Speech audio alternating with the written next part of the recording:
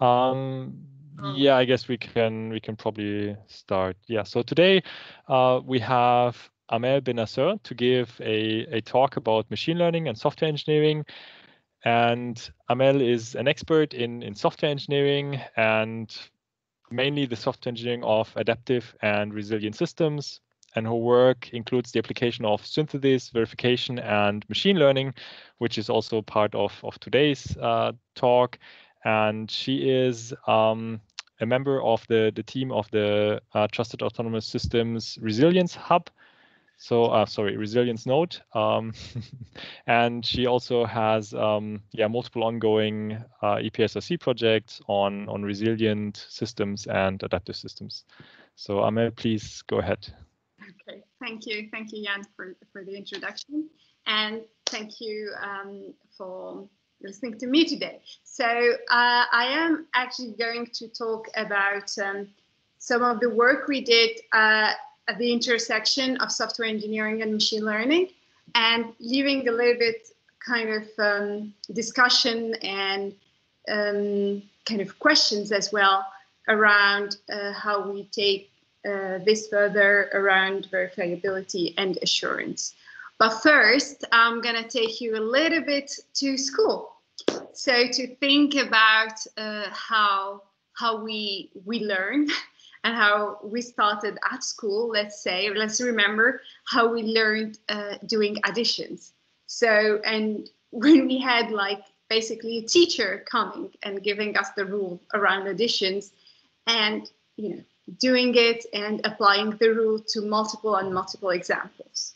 Then I think we moved to university, and I still kind of remember the first course on algebra, when the teacher kind of came and said, 1, 2, 3, natural number, define a natural number. So the idea is we know we have examples, we know how it works, but then how to extract the rules. Then, once you start your PhD or you start work, nobody gives you the example, nobody gives you the rules. You have to find everything by yourself. And to do that, usually you collaborate, you talk to people. That's kind of a seminar from the good old days where there was face-to-face, but that actually works around collaboration.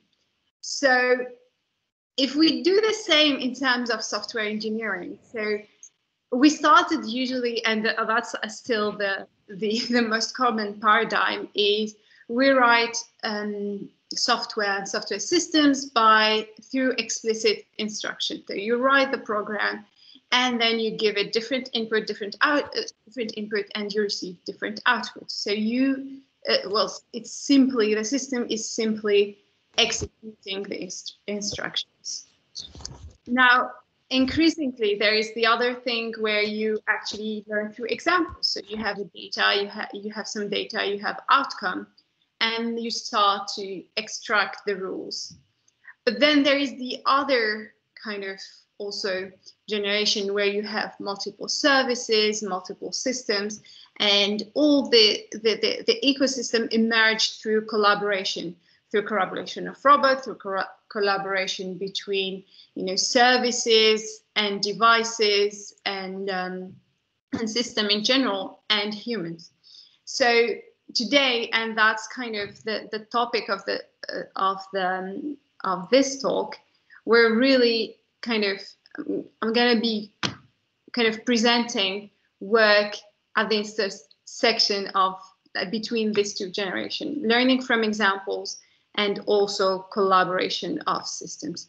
And I will be presenting two examples, one about using machine learning and synthesis for interoperability, and we'll be discussing another example around machine learning and the software engineering for socio-technical resilience. So first, a little bit about mediation and synthesis and why collaboration. So if you think of a lot of the examples we have, think, for example, around file management. So you have Dropbox, Google Drive.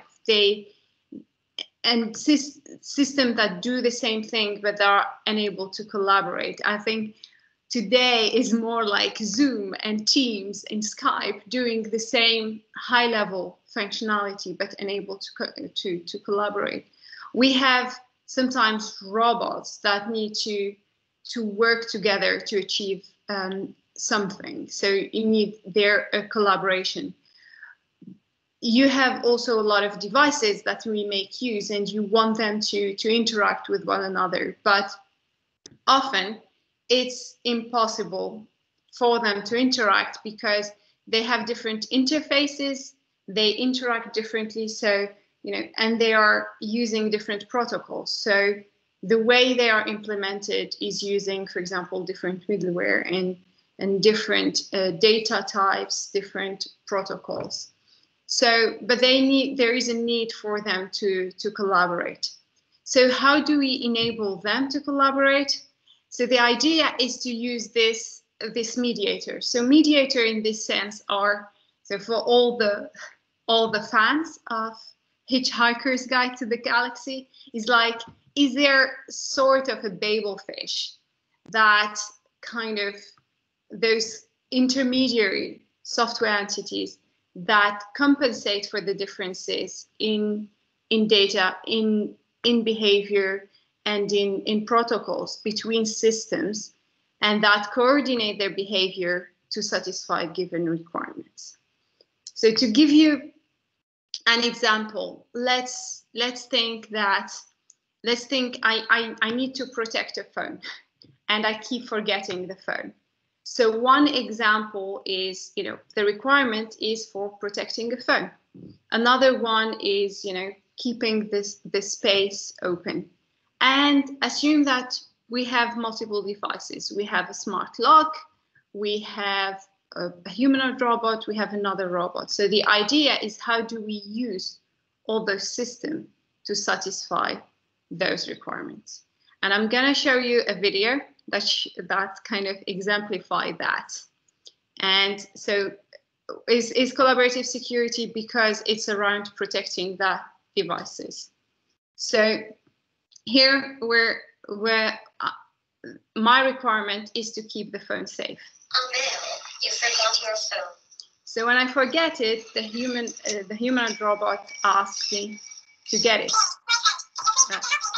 So I don't come back.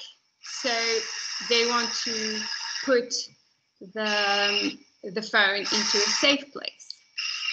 So it's about making those two devices, the humanoid robot and this kind of vacuum cleaner, and make them collaborate to protect to hide the phone. So now that they kind of work together collaboratively, okay, it's set up.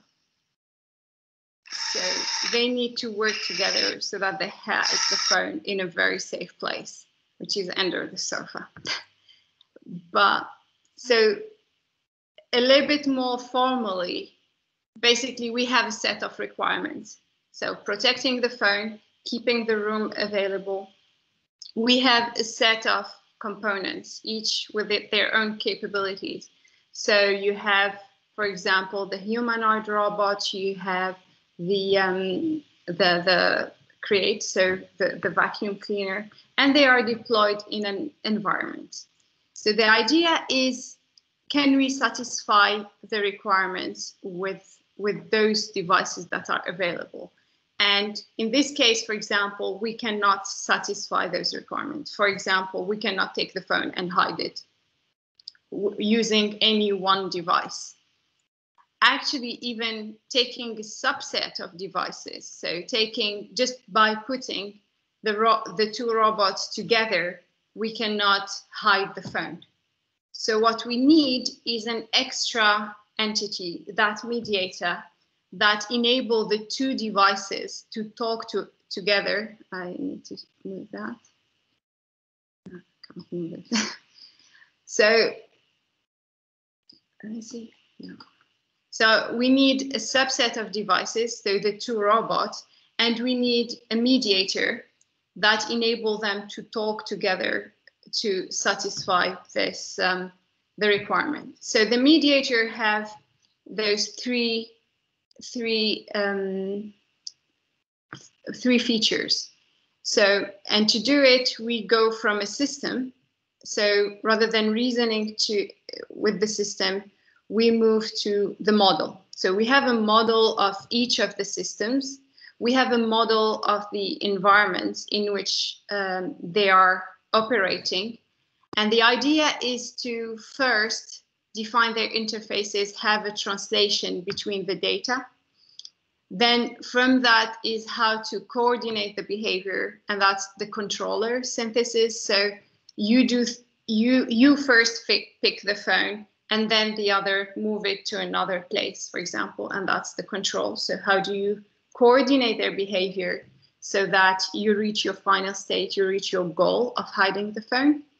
And then there is the last thing, which is the middleware synthesis, which is deploying the protocol. So for example, one is using communication over Wi-Fi with a certain, say, REST, so HTTP, and then the other is using, for example, data encoded into XML. So that's the understanding the protocol underneath and deploying the middleware there.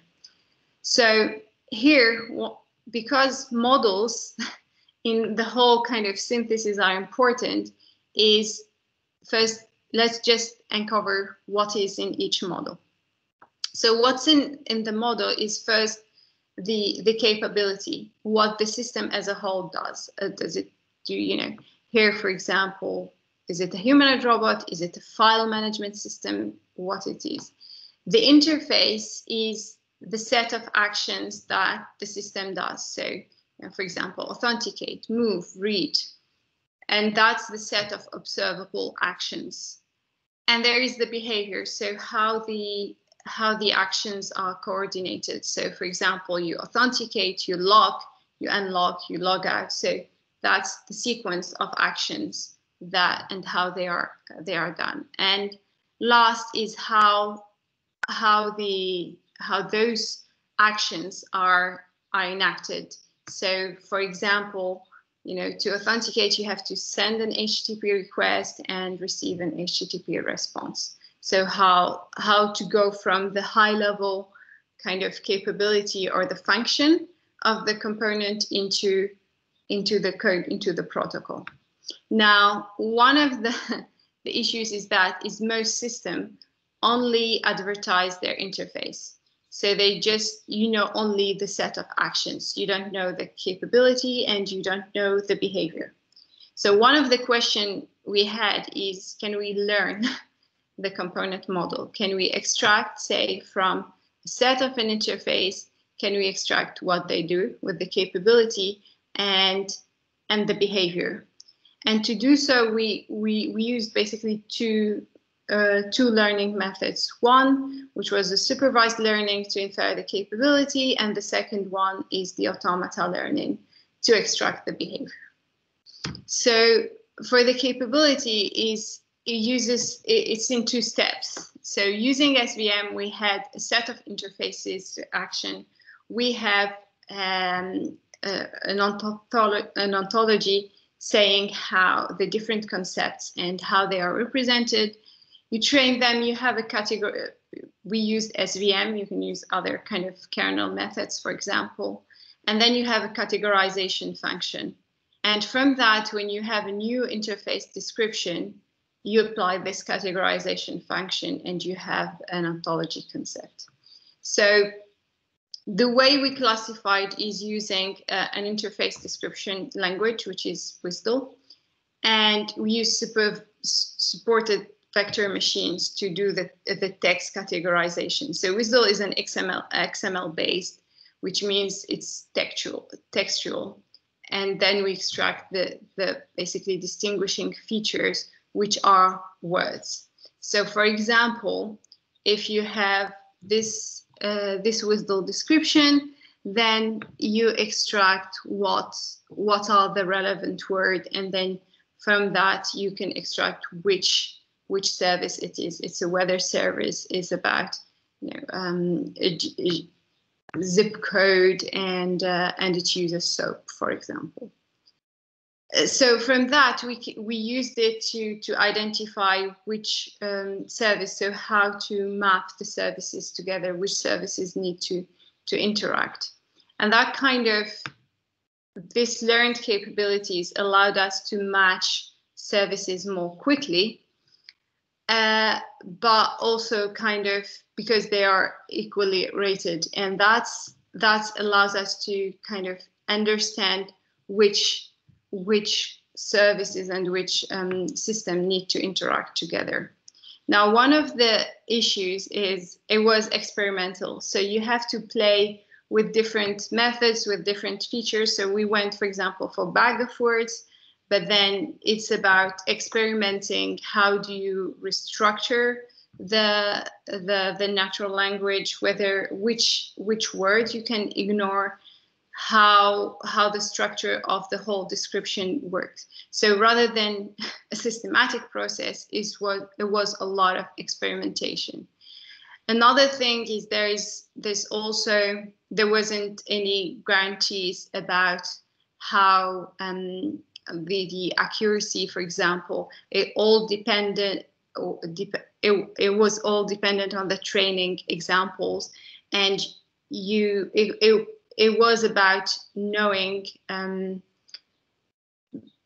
of experimentally or empirically how many examples you need to get for each category of features, for example. And that kind of also afterwards gave rise to a lot of failures. So there were failures when two systems were supposed to go together, but because of false negatives, then we didn't make them collaborate. Or there are the other part where, you know, the model tells you that they need to collaborate, but you are not able to do it because actually there is a mismatch in the ontology, the feature you learned. So then there was the question is how to learn from those failures and how to create a feedback loop to learn from failures at runtime to improve the work. And that's actually what we did for the behavior. So for the behavior in terms of automata learning, what we use L-star, who probably a lot of you know, and it's about constructing a deterministic finite automata that matches the behavior of the component, so how to interact with the component based on a test-based interaction. So it's about starting with the most general behavior, and then as counter examples emerge, then you refine the behavior. And the whole purpose of the algorithm is convergence with least number of interaction of counter examples. So to give you an example, a very, very simple one, let's take a simple weather service. So the way it starts is like we just say, you can interact with the service in any kind of sequence. You can do all actions at the same time. But then you realize, say, that if you do the get weather and then log in, then there is an exception, for example. So what you do is you refine your system. You say, okay, then I have to do a login and then I can do any actions. But then you have another counter example by doing, for example, login, logout, and then get weather. There's another exception. So you refine it until there is no more counter examples. So that kind of allowed us to extract the behavior and then do the coordination or the controller from there. Now, one of the issues with L-star is that there is a strong assumption about the system to learn. And one of the assumptions is you can reset it after each counter example, which is not always the case. And also that you know already how to interact with the system at the lower level. However, there is no guarantees about the completeness or the convergence of the learned behavior in the most general case. So there is failure at all stages, but there is also a kind of examples or encouraging properties that, for example, the learned model always evolves through refinement, because you start from the most general behavior and then you refine it to a more specific example, more specific behavior through counter examples. So that failure, however, kind of is, whether you do the synthesis with assurance, you end up still with these cases, for example. So we had, for example, if the behavior is wrong, then concretely, when the two robots are interacting, then there is failure. So it goes on and on and on and on until you learn from the failure. So here, what we wanted is, okay, so the thing we did is you start from the system, you discover them, you extract a model, and then sequence, like the sequence is to create a third system, something in the middle that coordinate them and allow them to cooperate, and then you execute that. However, it always fails. So the next step is actually to learn from this failure and to relearn and synthesize. So it's not about only assurance, but it's about in terms of resilience. So how do you kind of learn from this and keep refining the behavior of each system as well as the intermediates so that you can evolve. So, and there were a lot of questions that remained. So the impact of the learning on the assurance, how do you improve the learning but after the failure, and combining the assurances or the guarantees into something not necessarily as, for example, a guaranteed deadlock free interaction, but something as the same failure wouldn't happen to us. So towards some more resilient kind of interactions. And that's kind of what takes me to the second part, which is, going from this kind of assurance through synthesis into a more resilient way of doing this, and also including human in the loop. So I'll just stop if there are any some questions and then move on.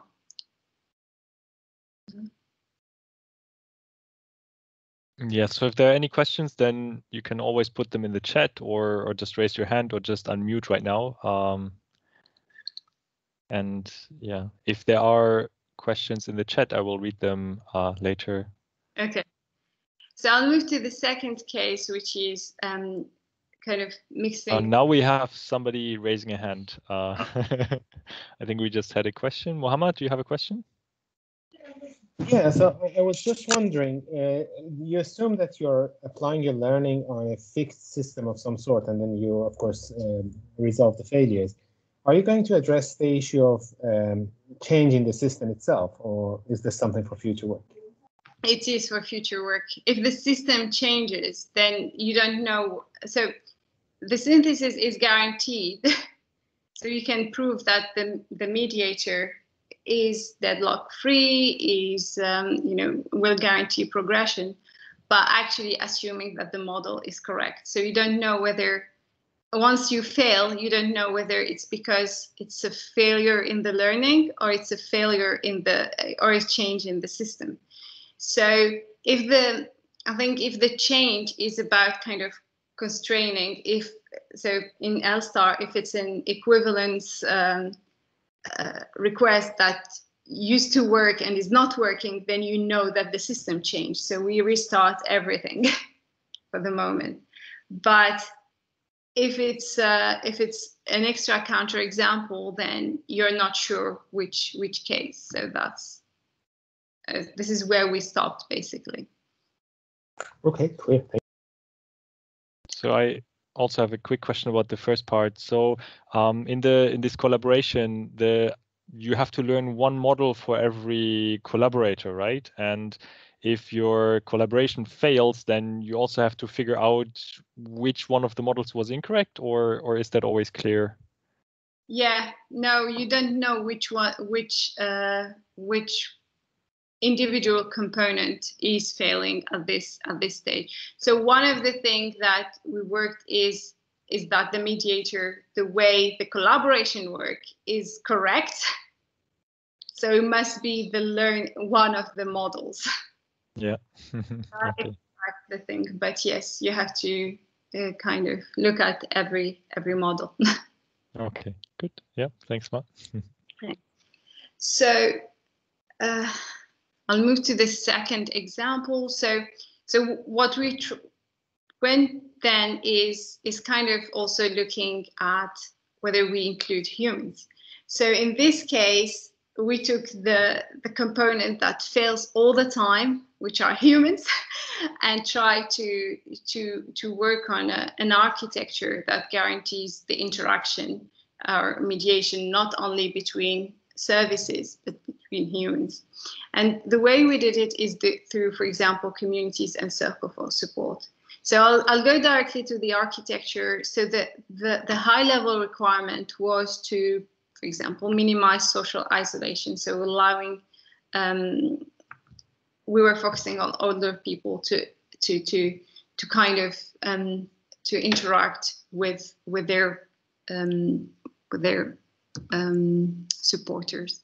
So, and to do that, we deployed a set of sensors. So you have some that are kind of automatic, like motion sensors, for example, step count, etc., and others that kind of are more manual, so mood, for example.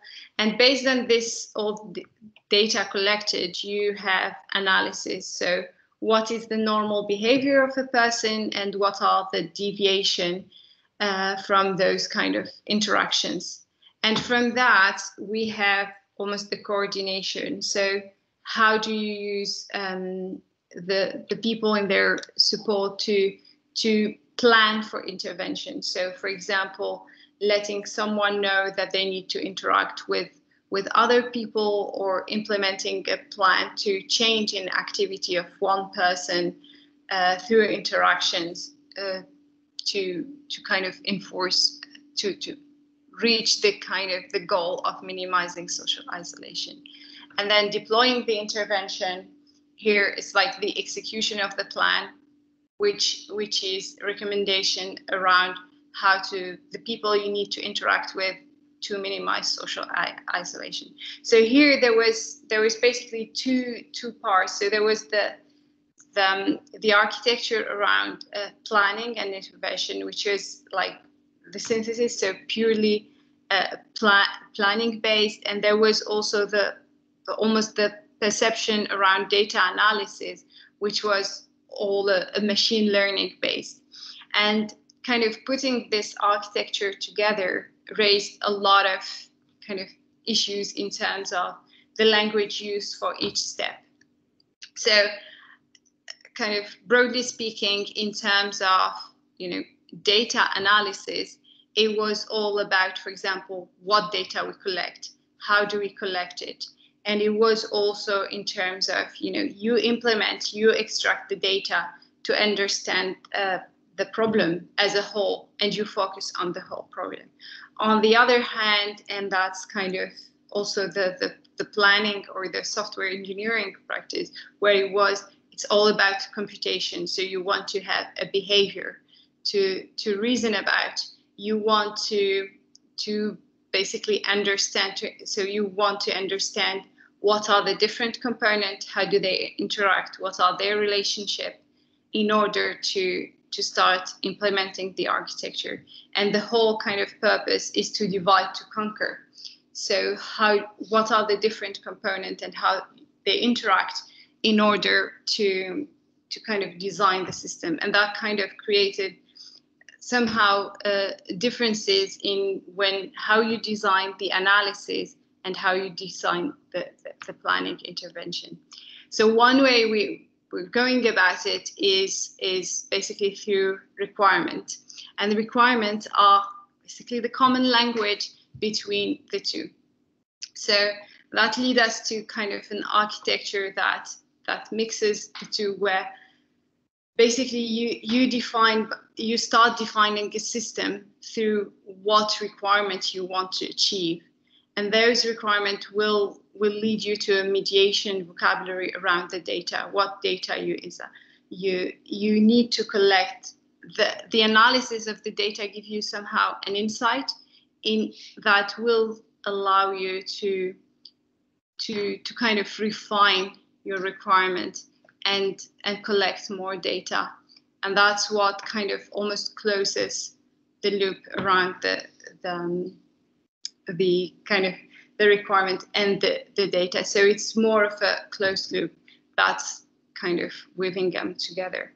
So to end up to go into the kind of the summary between putting together this kind of machine learning and software engineering, then maybe the common language, what brings them together is that requirement, because it allows you to understand the problem and guide the collection of the data.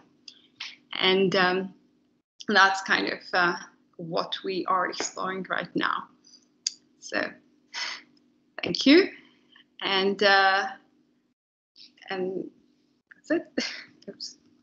Yeah, thanks a lot for the nice overview and yeah, the open questions in the end, basically. Are there any questions from the audience?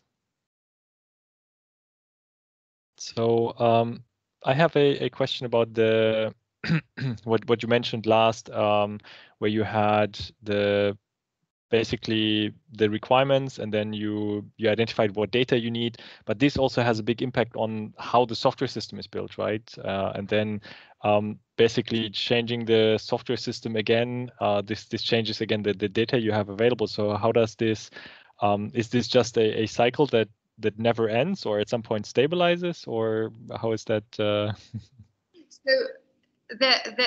that's why we kind of use the requirement before deploying the architecture, because they act as an intermediary around, rather than deploying the whole architecture, you deploy a model of it.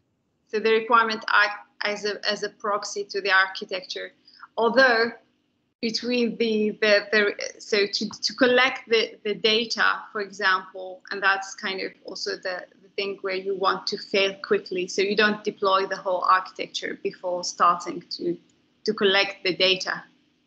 Okay. So deploy the requirement allows you to kind of define what are the minimal questions that allow you to understand better the problem, rather than having a final model for your data analysis. Okay, good. Yeah, thank you. Are there any other questions?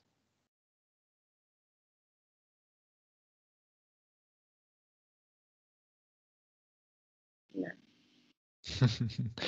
Then maybe one more about basically when you have this requirements-based view on the system, does this also help for evolution of the system? So when somebody comes and says, well, now we need to change the way our system is built because we want to incorporate maybe energy consumption of the house where the person lives in or something, do you think this like central view on the requirements also helps there? I think yes, because it's also defined which for example components you need and which data you need to collect. So I have a small example around what kind of, so that's also inspiring our ratio. So something like